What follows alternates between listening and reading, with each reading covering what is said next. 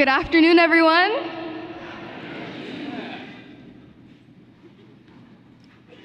I remember being on the other side of this podium, watching the student speakers in awe of their ability to tell their stories, convey their journeys, and teleport the audience into their world. Since middle school, I've dreamed that one day I'd be the one up here sharing my journey with you all, but apprehensive of the fact that my story might not be as interesting to tell as is. But as I've grown, I've learned that it's all about perspective, and not so much about what you tell as how you tell it. So to start myself off, let me set the scene for you all. I'm sitting with my senior year AVID teacher, Mrs. Crompton.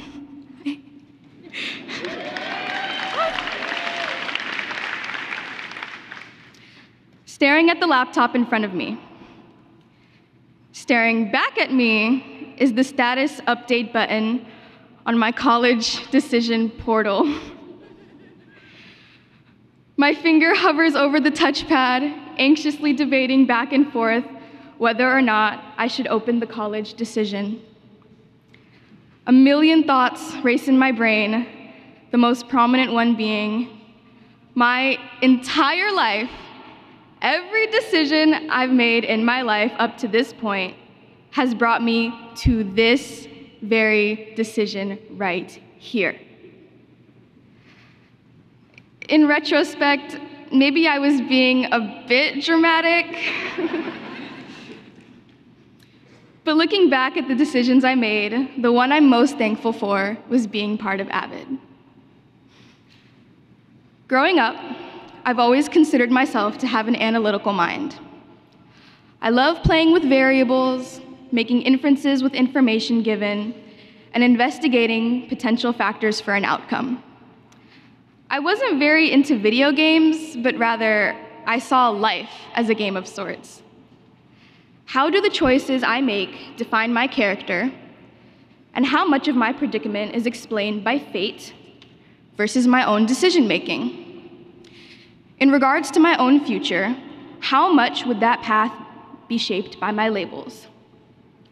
Black, Muslim, first-generation Somali American, low-income, female child of African immigrant parents.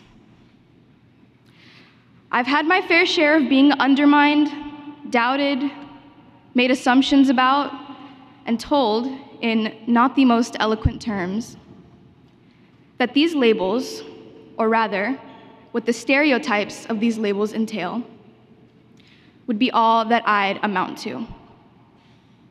Because of that, I constantly felt the need to prove that I was someone who was capable, and ultimately, someone who belonged.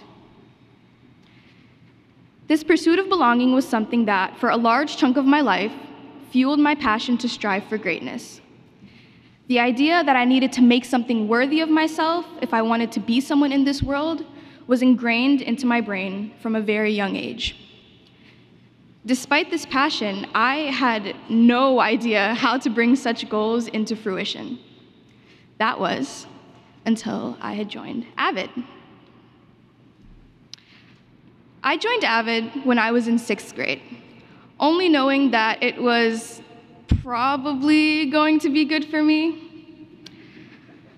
I was a very ambitious child who wanted to reach for the moon and the stars, and maybe even the surrounding galaxies if my fingers were long enough to grab them. So upon the revelation that AVID helps students make their college dreams come true, I thought I secured a one-way ticket to higher education town.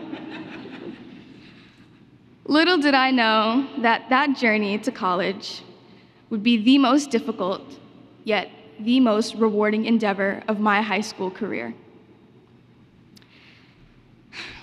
Now, I think we're all familiar with the run-of-the-mill AVID procedures. Weekly TRFs, binder and grade checks, loads of college and career projects, the periodic Socratic seminar, you get the gist. And while I could stand in front of you and tell you all how tedious these rituals were, I honestly enjoyed these things, or more specifically, what they taught me. Socratic seminars and philosophical chairs introduced me to higher level thinking during constructive discussions, which I found to be very useful during college level English classes that I took during high school.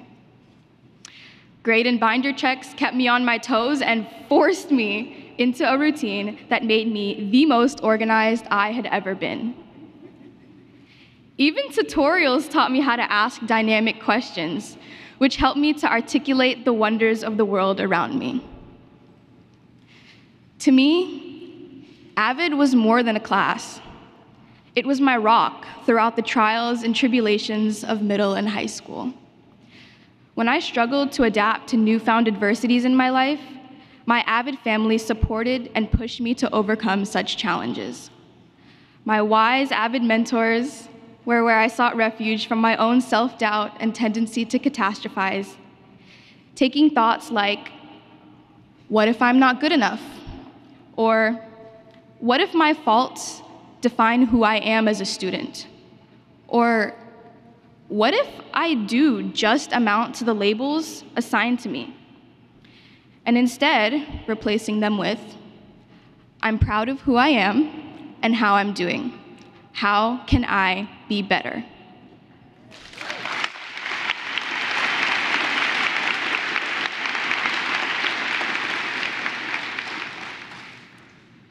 Thanks to AVID, I can write out an impeccable TRF in a record time, maintain military-grade organization of a 3-ring binder, and respectfully demolish my competition in philosophical chairs.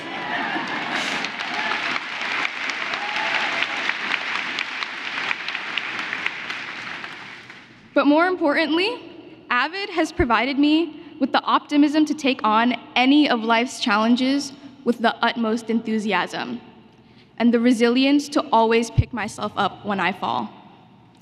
I will always be grateful for the tools I now have to not only be a successful student, but a well-rounded person as well. Now, let's go back to the scene we set in the beginning, with my finger hovering over that decision button. Well, I'm actually very excited to announce that as the first in my family to go to a 4-year college, I will be attending Yale University with a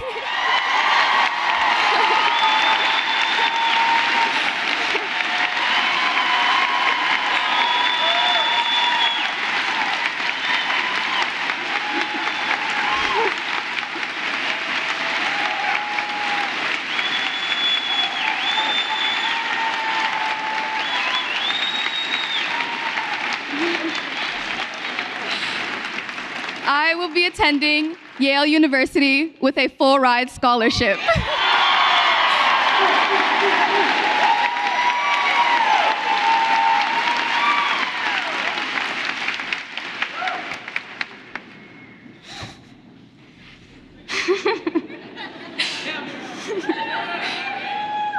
And I will be studying molecular, cellular, and developmental biology.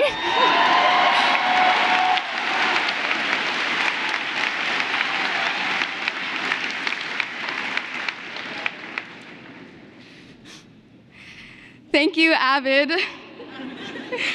To my AVID teachers, the staff at O'Farrell, and to my family, because of you all, I am ready to take on whatever my future may hold, knowing that I am strong enough to endure it. Thank you.